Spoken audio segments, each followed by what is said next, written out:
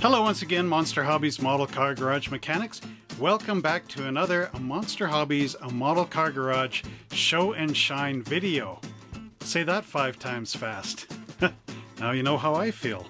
Now anyway, so today we are going to be taking a look, continuing on with the model kits that both my dad and myself have built.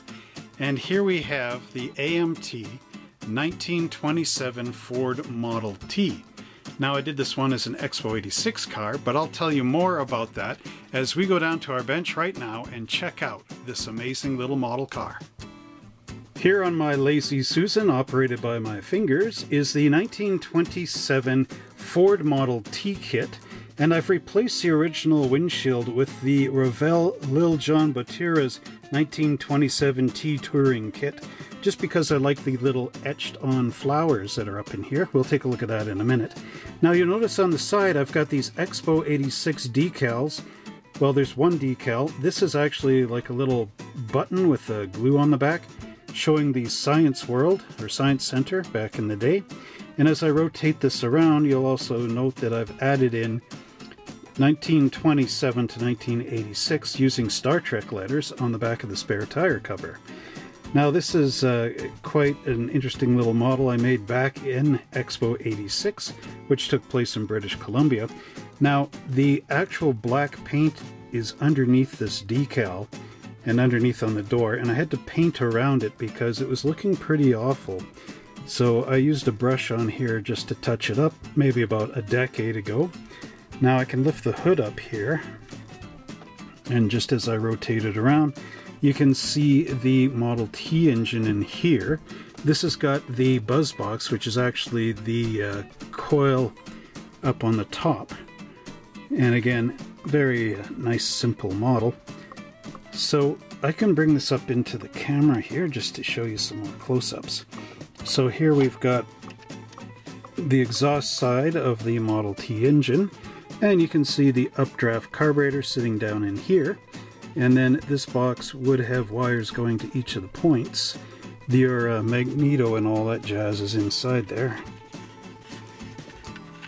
Then as I rotate it around, you can see from this side we've got some radiator hoses going down to the bottom and whatnot. And then here you can see the gauges. There's the little flowers on the glass. Whoops, you can see them just on the edge there. And then the nice seats we've got in there. So again, quite a nice model. Now this is the other Model T that Laurel and Hardy would have gone into, as you can see in this picture here. Now here we have our 1927 Model T from underneath. Now one thing, I did not paint the exhaust pipe when I was a kid. I built it, well, like I said, this is built around 1986 and sort of retouched in the early 90s. Underneath here we've got our Ford suspension, as well as the Model T engine and transmission pan as one piece. So again, just by bringing this closer into the camera, you can see the job underneath there. Looks not bad. I mean, I should paint that muffler one of these days. But again, pretty cool. Look at the Michigan license plate back here. That's actually etched into the plastic. So if you wanted to replace it, you just glue something over the top. Actually, I should get a British Columbia license plate on there from Expo 86.